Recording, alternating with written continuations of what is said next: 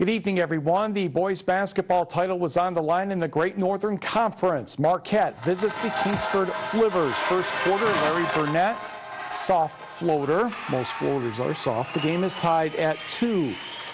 Now for the Flivvers, Jeff Gregory is going to take a shot, and it's going to be off the high glass, no, but Aiden Winky gets the tip in. The Flivvers lead 6-2, and Flivvers will keep right on going. This time, Jeff Gregory for 3. Yes, sir. 9-2, maize and blue.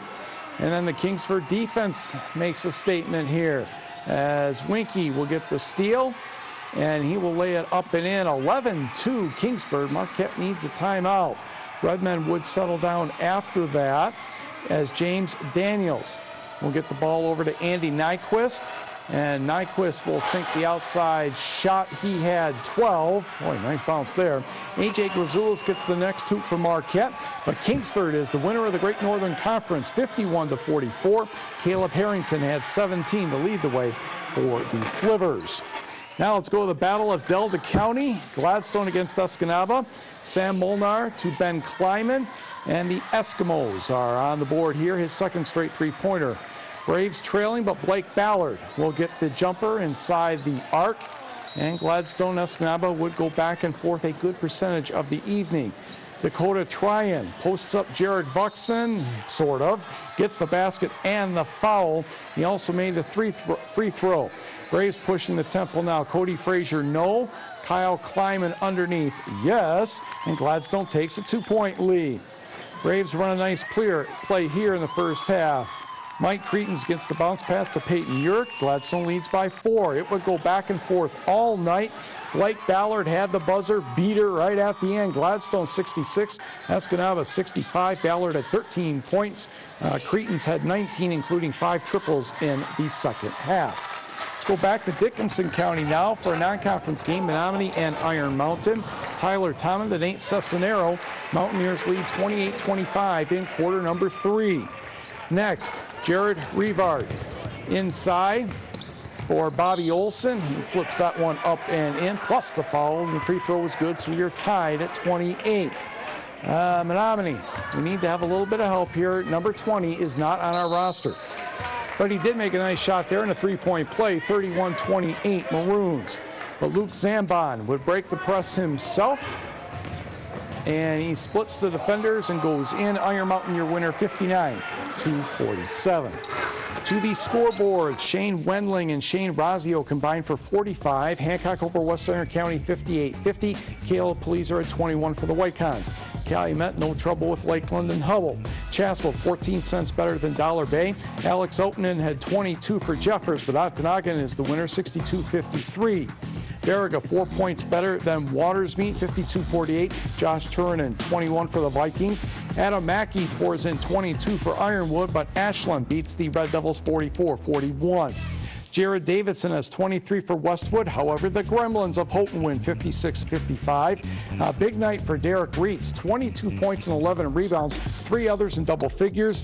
Gwynn defeats Superior Central 81-69. Trevor Mackey at 26 for the Cougars. Let's stay in Menominee County. The number 1 team, the Little Five Pole Munising, taking on Dan Waterman and taking on the Ishpeming Hematites. Kenya Oas, a good start for the Mustangs, a 2-0 lead. Next, off the turnover, it will be Alex Briones who will pop in this one from the outside. And Munising had the lead at the end of the first quarter, 8-7 to the second. Tyrus Milamaki to Briones. No, he's not shooting. He's passing to Cody Kugler. Nice pass. 9-8, Hematites regained the lead.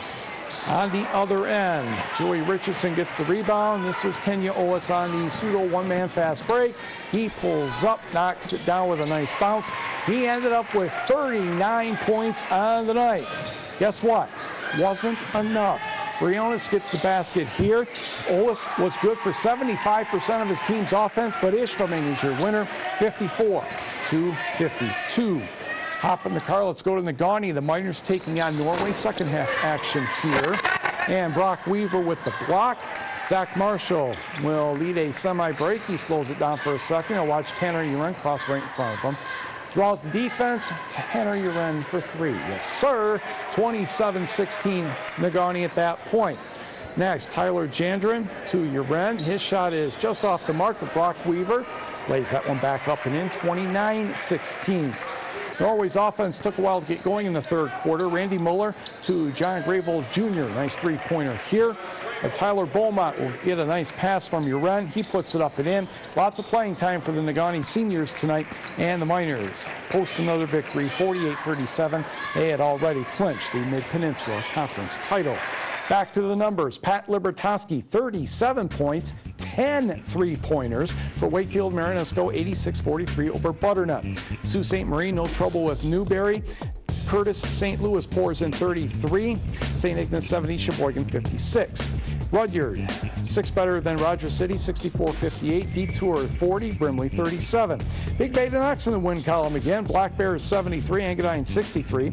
Rapid River also a 10-point winner, 43-33 over North Dickinson. Mid-Peninsula gets 23 from Brett Brandstrom, 56-25 over Republic Michigami. Lucas Morrow pours in 25, 51-33 Carney-Nadeau over Forest Park. A buzzer beater from Jake Kleiman helps Bark River Harris get past North Central 65-63, and it was Niagara 58, Wasaki 55. More basketball, the Northern Lights Tournament. It's small school basketball. We have Grand Marais against Paradise here. From the outside, that's Dominic Kinlaw for 3. And Grand Marais is ahead by double digits. They are the Polar Bears, in case you had forgotten. Then Jesse Ross give and go with Landon Stachnik. Yes. Ross puts in the triple, and it's 47-20. Hunter Ellenboss will get the offensive rebound and the putback for the Rockets, but it was not going to be enough in this one, as Landon Stachnik would score again on a layup. Oh, by the way, when you're in small school basketball, you can play on the varsity as a 7th grader. You have to love that. Grand Marais goes on to win 52-40. Game after that, it was Mackinac Island against Beaver Island. Colin Armstrong to Austin Ruddle, 2-0 Mackinac Island. They are the Lakers. Beaver Island is the Islanders, in case you didn't know. Anthony Rickley makes it 4-0 with a nice basket here. Then for Beaver Island, Gus Connigan with the layup. This one goes into overtime, and Beaver Island turns out to be your winner, 67-64. A few girls' games, these couple scores from the Northern Lights Tournament as well. Grand Marais easily over Ojibwa Charter, Hannahville 59, Mackinac Island 45. Grand Marais over Beaver Island 42-38. Yes, Grand Marais had to play twice. Watersmeet defeated UN Trail Creek 36-28. And the Sioux down Newberry 57-46. College hockey is next. To hockey, Lake Superior State travels across the UP to take on the NMU Wildcats tonight. Plenty of playoff implications with points in this one. And it didn't take long for things to get going. Reed Seckel puts the first one home from Matt Thurber and Scott McCauley. NMU leads 1-0 at 5:55. 12 minutes later, Kyle Jean gets on the board for the Lakers. However, he was disqualified later in the contest, so I don't think he's playing tomorrow night. 1-1. Second period, Tyler Grahn in business from Matt Thurber and Jake Baker. 2-1 Cats at 8:24. Then Marquette's Justin Florek banging around the net. He puts that one home, his 17th, 3-1 Cats. Jump to the third period. Matt Thurber's going to make it 5-1, and NMU went on to win 6-2. I thought we were opportunistic. I mean, when we needed to be. I mean, we had some guys have some good offensive efforts, and we were able to put some pucks behind them at the right times.